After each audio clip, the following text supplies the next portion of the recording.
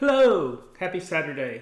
I wanted to make a video for Australian DV-2022 selectees because I haven't really been talking to you guys and I'm kind of concerned about that, okay? I've talked to a few of you.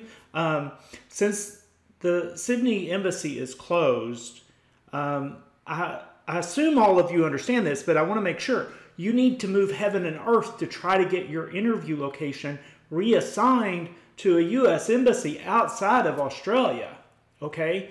That means emailing KCC, case number, date of birth, your name, and if you have residency in another country, probably would help to attach that. But that's the first thing that you should do. You should get your interview reassigned. Let me tell you why. Something we learned in DV 2020 and 2021 is the U.S.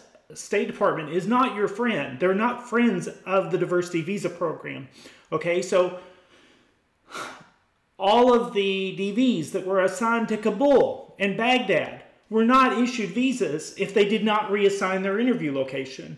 To some extent, that was true with Moscow also. So we have 2 years now of proof that the State Department will not help you with this problem. To them, they have solved part of their problem because they do not want to issue diversity visas, and you do not have a path to a diversity visa if you're just waiting around at an embassy that's not open, okay? So first thing that you should do is try to get your interview location reassigned, okay? Now, if that doesn't work out, second suggestion, individual mandamus lawsuit. They aren't cheap. We charge $5,000 for them right now, and then if the government decides to fight back, we charge a little bit more, $2,500. But that is an effective tool to accelerate the adjudication of a visa application when it's been unreasonably delayed or unlawfully withheld, which I think is completely the case with Australians, okay? And then the second solution, if that's outside your budget, is participate in our group lawsuit. As you may know, we have been onboarding that for a couple weeks. It ends at April 30th. So it's $1,500 attorney fees, but the initial payment is only $500. If you want to participate in that, you have to make the decision before the 30th, okay? And trying to make the decision the last day usually causes problems because you have to upload things and make payments, and sometimes people just don't get that done. We found a lot of people that wait till the last minute are not able to successfully register for a lawsuit.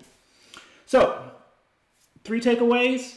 If you're assigned to an interview, if your interview location is assigned to an embassy that is not issuing visas, your goal needs to be move that interview location to another embassy.